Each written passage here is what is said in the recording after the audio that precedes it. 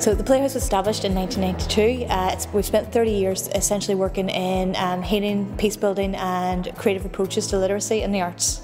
So the DFA Reconciliation Fund was one of the first funders to support the idea of our PlayHouse Music Theatre Company, which is a training company that allows us to train young people and artists around the city for free.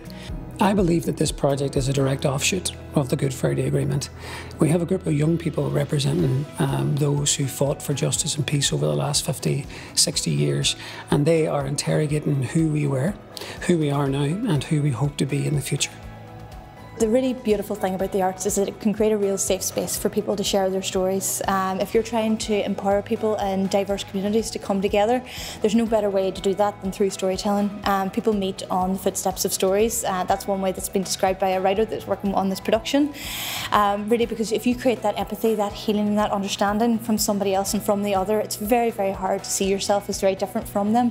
Arts can create that space. It can break down boundaries.